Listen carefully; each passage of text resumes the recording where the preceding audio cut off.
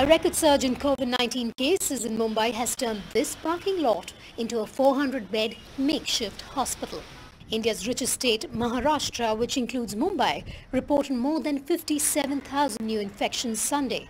With cases rising, the state government has imposed night curfew and complete lockdown on weekends through the end of the month. We know that there are a large crowding which occurs in certain cities in Maharashtra, for example, Mumbai.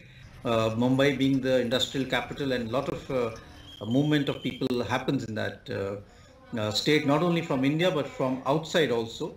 And with crowding and total lack of COVID appropriate behavior, this actually is a classical case for the infection to spread. The Health Ministry says the situation across India is worrying.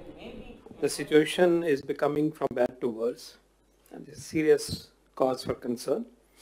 In some states in particular, there is a huge cause for worry. India reported over 100,000 new cases Monday, surpassing its all-time daily high of almost 98,000 new infections in mid-September last year.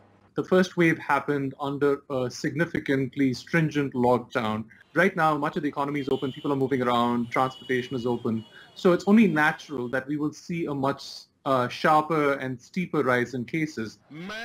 While the government has repeatedly urged citizens to wear masks and social distance, politicians have been busy addressing thousands of supporters in poll-bound states. That's not the only cause for concern. One of the world's biggest festivals, Kumbh Mela, is taking place in India's northern state of Uttarakhand. Tens of millions of devotees are expected to attend the event in the month of April. Any event where you have a large number of cases, number of people coming together, and when in such an event there is no COVID appropriate behavior, people are not wearing masks, can become super spreading events. 11 states and union territories have been categorized as states of grave concern by the Indian government. With the daily surge in COVID-19 cases, expect more partial lockdowns in the coming days.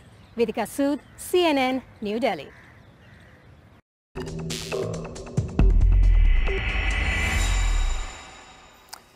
Well, India is reporting its biggest daily surge in coronavirus cases since the pandemic began, crossing the 100,000 mark for the first time.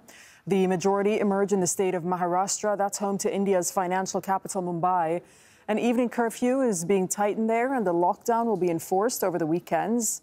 7 other states are also reporting a steep rise. Hundreds of infections with virus variants from the UK, South Africa, and Brazil are being reported.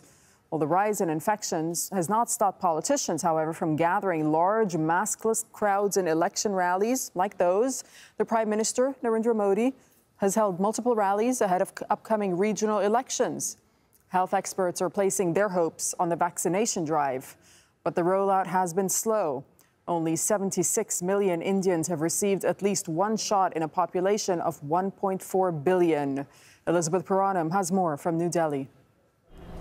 Day on day for the past 2 months, they've gone from an average of around 10,000 cases in early February to more than 100,000 cases on Sunday for the first time in the past year. Again, Maharashtra recorded its highest number of 57,000 cases on Sunday. And Maharashtra, along with a handful of states, account for most of the cases in the country. The other states are Punjab, Chhattisgarh, Madhya Pradesh, and Karnataka. Now, here in Delhi, the cases were 4,000 on Sunday. That's the highest since last year.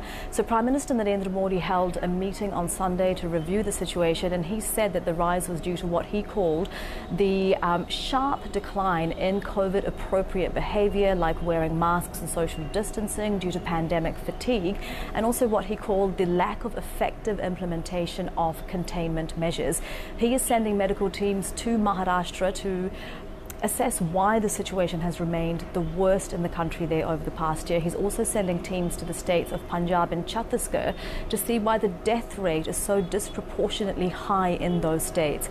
Now, Punjab has seen the highest number of cases of the UK variant of the coronavirus, but health officials in India maintain that the variants, whether they are from the UK, Brazil, South Africa, even the double mutant variant that's been found in India, that those variants aren't responsible for the rise in cases. They say it is because of people letting their guard down after the numbers fell as much as they did earlier this year. Let's speak to Dr. Ishwar Gilada, who's an infectious diseases expert and Secretary General of Organized Medicine Academic Guild. He's joining us from Mumbai. Thank you so much for speaking to us. And you are saying that this second wave is stronger than the first. Why do you say that, and what are you basing that on? See, I'm based in Mumbai, and is a capital of Maharashtra and financial capital of India. And currently, we are in the second phase of the pandemic, where it is surging every day. And yesterday, we have notified almost 54% of the country's cases from the state of Maharashtra. And this has been a trend for last almost 1.5 months, going on like that.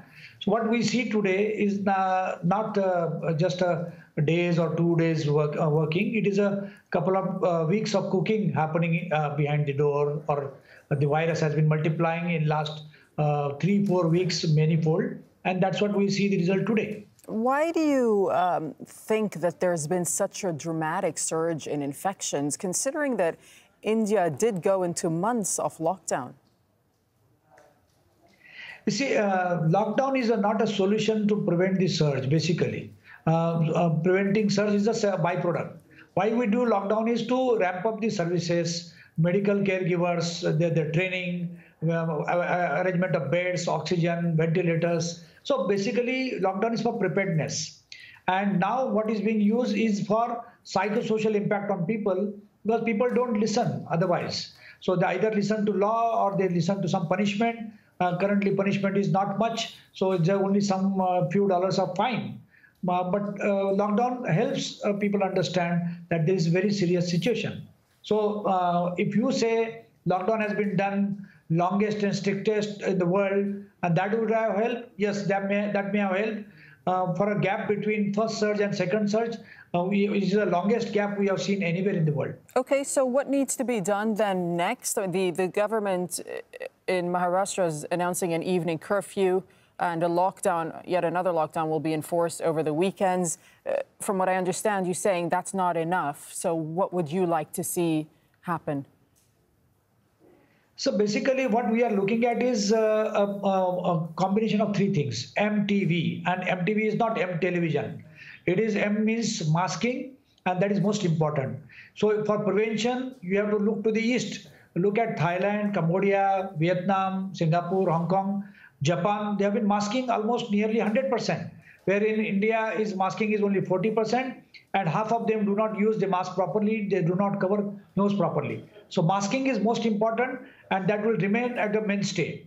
The second is T. T is test, track, and treat, and that is also very important. When you diagnose cases, you have to treat them.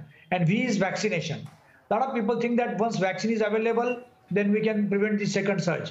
The vaccine is now currently which is available. It is going to prevent the third surge, if at all. It is not going to prevent the current surge which is happening. And only if we use this combo of MTV, then we can contain COVID in a bigger way. Otherwise, we are going to have a major problem. Okay, thank you so much for speaking to us from Mumbai. Hi, my name is Dr. Amir Khan, and I want to talk to you about a new variant of the coronavirus that has been identified in India and is being dubbed the double mutant. This is because it contains two important mutations, the E484Q mutation and the L452R mutation. Now, it's important to understand what mutations are. When a virus gets inside a human host, its job is to divide. It gets inside the cells and instructs the cells to start making new copies of the virus at quite a high rate. As the virus replicates, errors in the DNA can occur, and these are known as mutations. Most mutations are either harmless or even harmful to the virus and have no consequence to us as humans. But every now and again, a random mutation will occur which can make the virus more contagious or infective, or can affect how our antibodies affect and kill it.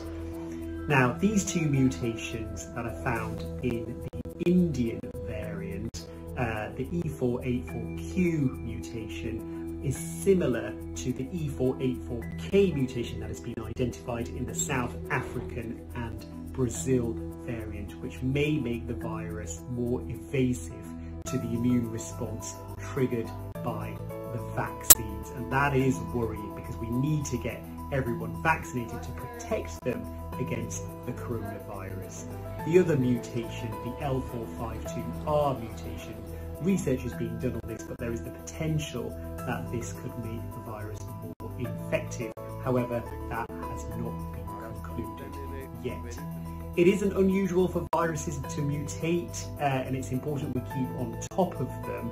The key thing is to get vaccinated, and until then, socially distance, wear a mask, wash your hands, and adhere to your government guidelines.